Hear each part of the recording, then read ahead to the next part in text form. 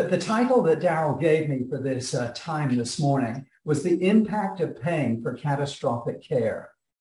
And I want to give you a completely up-to-date story that happened this morning. My wife and I, we are blessed with a home with plenty of space. Our 4 kids are all grown up and gone. We're blessed with 11 wonderful grandchildren. Most of the time, our house feels a bit empty.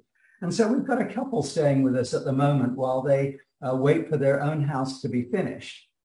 And earlier this morning, the husband, reached out to me and said, "Tell me, there's some weird stuff going on. I'm just wondering if this is anything cardiac." And, you know, obviously Felicity and I, we're both physicians, although we don't practice clinical medicine over here. And a quick conversation between him and I, helping identify his legitimate concerns, but also helping him see that, no, he didn't really need to, unless he felt he wanted to, dash off to an emergency room. Instead, he could go and see the family doctor. He's part of one of these direct primary care practices where you can see your doctor any day, anytime. You belong as a member for basically less than the cost of a gym membership, but you have open access to a doctor who's chosen to limit the size of their practice to just the number of patients, maybe around 500, that they can really look after well. And that tiny little decision, which was the result of this friend of ours having easy access to me and just saying, you know, "Mr. Doctor, can you advise me whether I need to go to the emergency room?" And I can't advise him. I'm not clinically licensed over here, but I can give him my opinion as a friend and say, "Hey, you know, why don't you just have your wife drive you over to see your family doctor?" Okay, that at its core is the essence of what happens if people don't know what to do, which is going to lead to them needing to pay for catastrophic care. Because when you walk into the emergency room, especially with something that could be viewed as potentially cardiac, you're asking for multiple thousands of dollars of bills and to probably be admitted for a context that absolutely does not need an admission in the normal description. If it does need it, you know, that's wonderful. And the family doctor could point him in that direction if that's appropriate. Okay, but who directs you or how you direct yourself absolutely profoundly impacts catastrophic care. Someone who reached out to us at Sedera and said they needed some sort of quasi-dental work, but it usually would be done by a maxillary facial surgeon. Not complex stuff, but they reached out to their local hospital via the dentist that they were going to, who had given them an estimated quote of $180,000 for what needed to be done. Okay, that is paying for catastrophic care. A simple question from them to the hospital saying, "How about if I pay cash?" brought the cost down to $50,000.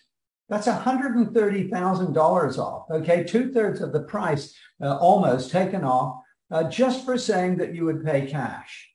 And when they said to us, "And is that $50,000 a great price?" we said, "Well, actually, you know, you could probably have this be done in a way that's more convenient to you, from a surgeon with every bit as much experience, maybe more, than the hospital you were considering going to, but at what are now known as some of the free market surgery centers. And yeah, the price that we gathered there is going to be somewhere between $8,000 and $12,000. Okay, there is something wrong with a system where those sort of distortions of the system are leaving patients completely in the dark. And so, you know, what's happening here, this is just one of the big 5 of the health insurance companies. It doesn't really matter which, because the principles are the same. It also doesn't matter whether it's the supposed not-for-profits, like some of the Blues, or whether it's some of the for-profits like United Healthcare. You know, as you look at the system, there is a system that has become perfect at what it was designed to do. Unfortunately, it wasn't designed to deliver good health care. It was designed to, as it were, separate people at their most vulnerable time from as much money as possible, in the process delivering enough health care that they feel like they've been well treated. So if I can get across one thought this morning before I hand over to Juliet, it would be this thought. CEOs are potentially a greater catalyst for change than anybody else. Fast Company put it, CEOs have a greater ability to make change than politicians, journalists, and religious leaders. Especially in the healthcare world, CEOs can have an incredible impact. My son-in-law is the CEO of a couple of Chick-fil-A franchises that he's the owner-operator of. And he took what they were doing, and just the employee portion was so expensive that out of the sort of 50-ish employees he had, only 5 were taking advantage of the program. You know, since he's taken over these 2 franchises, you know, he's now working with about 85 employees. That same amount of money that was being spent then is now enabling 20 families. When you access healthcare through cash, it's significantly less expensive. I told everyone yesterday, the local hospital, if I walk in and say, bill me later, they're going to charge me $345,000 for a liver transplant.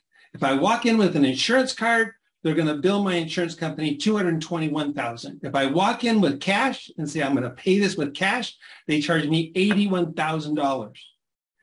That is what cash can do when you bring it into the equation of healthcare and you remove the enormous complexity of claims and processing and networks and contracts and all that crazy stuff. Well, what a sharing program is a community of members who simply share a portion every month. They simply put money into a pot. That pot is then used to reimburse them for services they've accessed through the healthcare system through cash. And if for some reason that burden becomes bigger, everybody puts more money in. If it becomes less, everybody puts less money in. And I will tell you, having been involved with now this sharing program for, I think, 4 years, I've never seen a change in how much money I have to put in the pot for this group of members that I belong to. That's tens of thousands of people across the country who believe buying healthcare in a very common way and in a very respectable and in a way that makes sense can share in each other's savings. And we spend half as much as if I were involved in an insurance plan. So yeah, I was asked to share just a little bit about my journey and with healthcare and how I came to be involved with the Sedera community. That experience comes from the employer group side, bringing on Sedera for my team. And it comes from having a need shared as a member. And then it also comes from joining the Sedera team because of that experience. So that story starts back in 2017 when I was the office manager for a startup here in Austin, Texas. Being an office manager, I wore every hat from accounts receivable, accounts payable, events, wholesale, payroll, anything you could throw at me, I would take care of. Another one was the HR responsibilities for health care renewals each year. We were the standard case that, that you hear about every year, receiving renewal increases every year, changing carriers to find the best deal.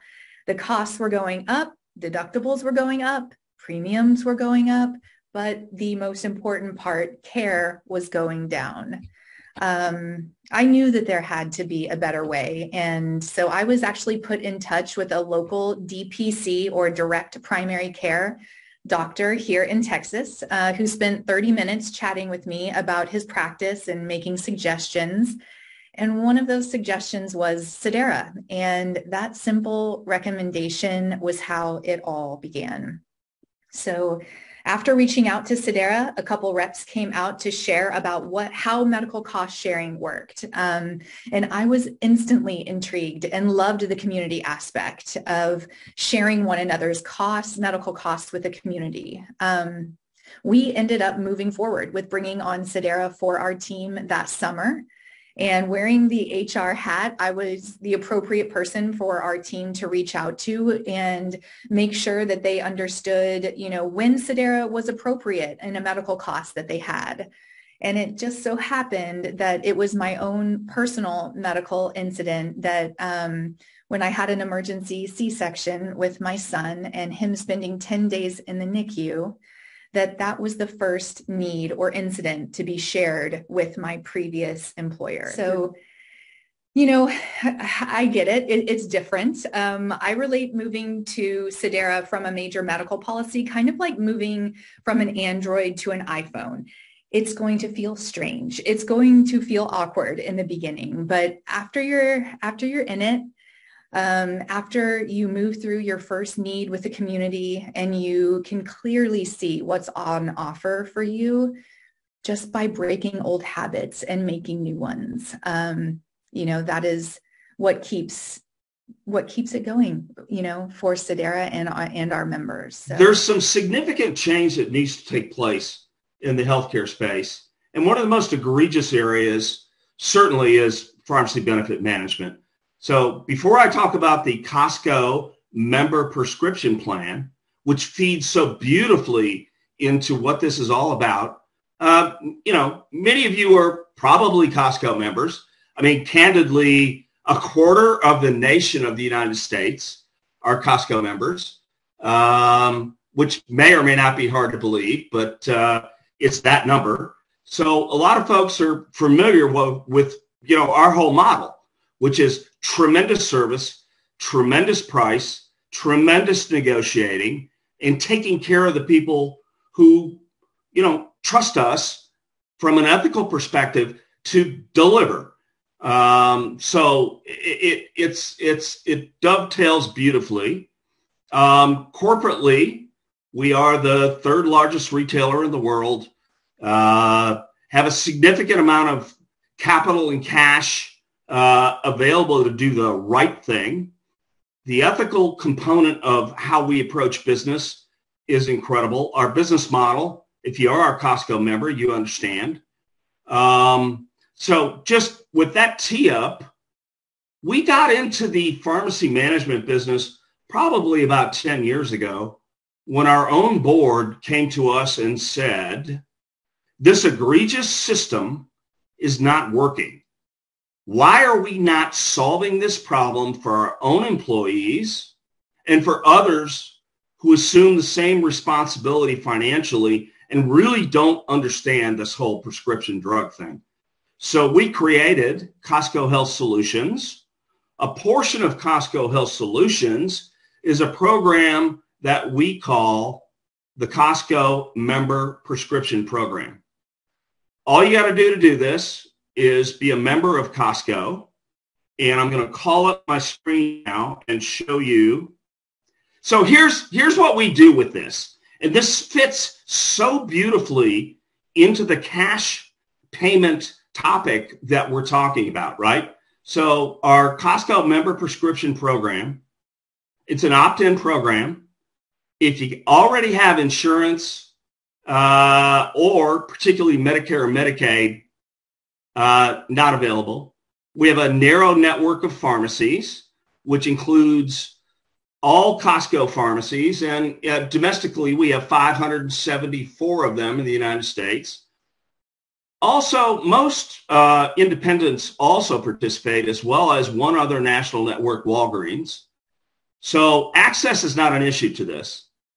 100% of the discounts we receive as Costco wholesale / Costco pharmacy are passed on to our members and patients. Some history here. We're not kicking the tires with this. We got close to 1 million people that are currently participating in this program. The slide I show here, as of June 1st, we had 992,000 people, close to 1 million utilizing members. These aren't scripts. These aren't prescriptions. These are the number of human beings that have figured out that through cash savings, they can access the program that we've made available, and it's making a tremendous difference in their lives financially. and they're still getting the support that they would if they were in a traditional health plan.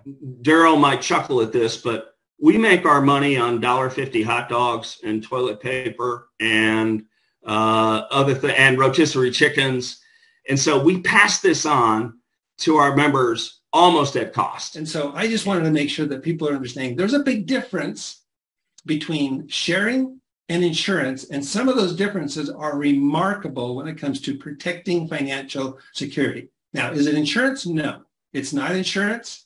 Don't want anybody to get the impression that it is insurance. It's joining a community that shares in your expenses and you contribute to that community. And if the costs go up for the community, your monthly costs go up. If they go down, your monthly cost goes down. Like I said, insurance costs go up much faster than my community that I belong to over the last number of years.